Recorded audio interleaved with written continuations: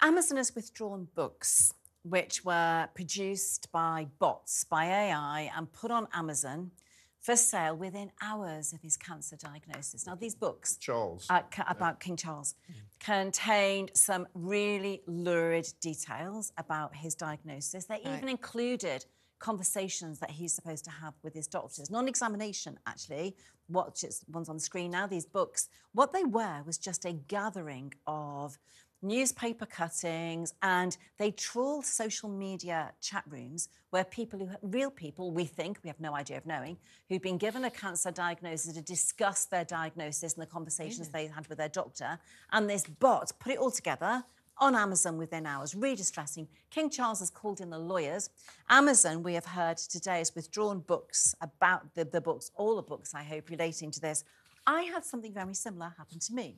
When my book was published in November, The Plot, within hours, books came up underneath it, a biography of Nadine Dorries. Amazon is selling them for £12.50. People are buying them. They're leaving one-star reviews saying this is just a load of newspaper cuttings. They've got lurid claims about me in the introduction to the books.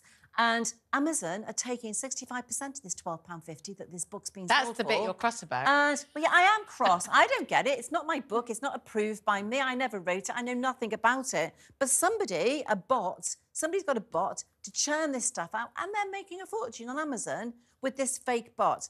So just to tell you what I think my solution is to this, and what I want King Charles's lawyers, if you're listening, to focus on, is we have the Byrne principle of copyright. I want them to focus on that.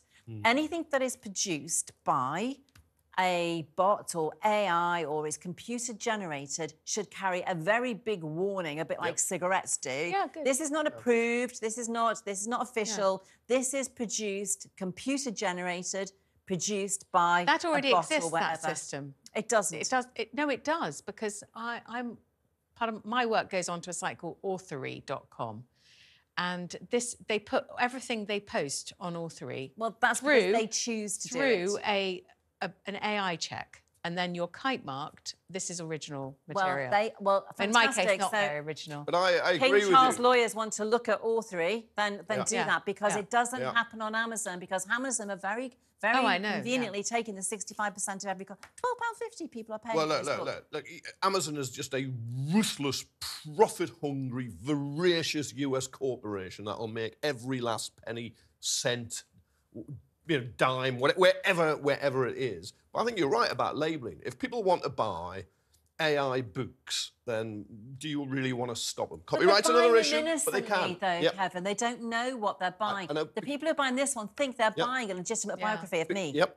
But there's going to be less accountability in that book. And it can be dangerous if it says he's not having cancer treatment, he's decided sucking just to nettles use, or something rather than having radiotherapy, chemotherapy. I don't know which he's having, by the way, but nevertheless, it can be dangerous because people can get the wrong end of the stick. Yeah, but it used to be that you'd made it when you had a parody account on Twitter, and I've got one. But they haven't posted for ages. I haven't been ridiculous. Darling, I can beat you. I've got about 2 dozen. Sorry, I'll do it when I go off. Now it's whether you've had an AI autobiography. Yeah, spoof self-made it. Yeah, you've definitely made it. Me and King Charles, you'd ever have known, eh? So, it's interesting because Jeff Bezos he started Amazon selling books because he knew that the middle classes bought books, and wherever they went, everyone else would follow. And that if they bought books, they'd start buying fridges and they'd start buying other things. And that's what he wanted. The books were like the lead-in to making Amazon the global kind of superstore that it is now. And Jeff Bezos, if you're listening, you made your fortune. You made Amazon on the back of people who read books. So you need to pay a little bit more attention to what's happening with those bots on your site. Well, it needs to be consumers like us, not to just go to Amazon. Like, I've got an Amazon account, and it's a fantastic service. But you've got to be mindful, though, of how it operates and want to squeeze out all competition. Well, I know, honestly, looking at some of these reviews, some of these people are completely innocent. What broke my heart, one man wrote, I bought this for my wife for Christmas, and it's awful. It's just like A4 pages of newspaper cuttings. I'm like, I want to give you your £12.50 back. Send him a copy of the plot. Yeah, he bought it. He bought the plot and he bought it to go with the plot. This is the thing as well. They put them next to, so if you've got a book, they'll put them next to the genuine book. So people buy them as a package. Anyway, moving on. That's my moan for the morning. Time for your texts and tweets. I'm asking about former Chancellor Kwasi Kwarteng, who says Rishi Sunak needs to swallow some pride and bring back the electoral force that is Boris Johnson. Would you like to see the return of Boris, and tell us why? Meryl says, we need him back now. I agree with you, Meryl. David says, I thought no one could be worse than Boris, but Rishi Sunak proved me wrong. You might have a point there. And Richard says, anybody but flip-flop Starmer. Well, you know, 2 out of 3 here will agree with that. Some of you have been getting in touch on 0344 499 1000. Keep those calls coming in. It's my first live show and I want to hear from you. Let's go to Dave in Hampshire. So, hi, Dave. Hi, Nadine. How are you doing? I'm all right. Well, I'm all right. I'm a bag of nerves doing my first live show, but yeah, I'm sure you're doing better. How are you? Yeah, pretty good, thanks. So you're asking about Boris Johnson coming back. Now, I did vote for Boris Johnson, but I think now he represents all that's wrong with the Conservative Party. So I don't want to see him come back. He was pro-mass migration. He wanted an amnesty for illegal immigrants. He pushed net zero, which I think's, you know, an insane economically to do that. He also caved into lockdowns, which he didn't agree with. I understand he didn't agree with originally. And he broke COVID rules. Plus Brexit, well, he got it done, but he sold out to Northern Ireland. So I think all those items, he really doesn't need to come back. He's seen as what's wrong with the Conservative Party. I know you'll probably disagree.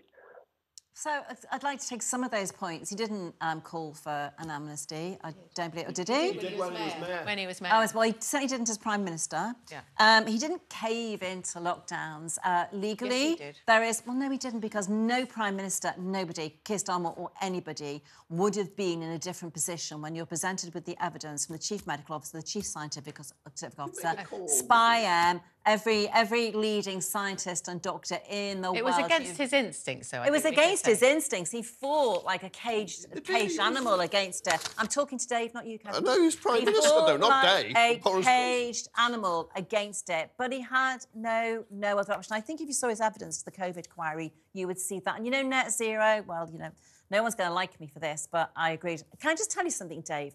I don't know if you... One of the things that Boris Johnson did was that he covered the entire policy ground.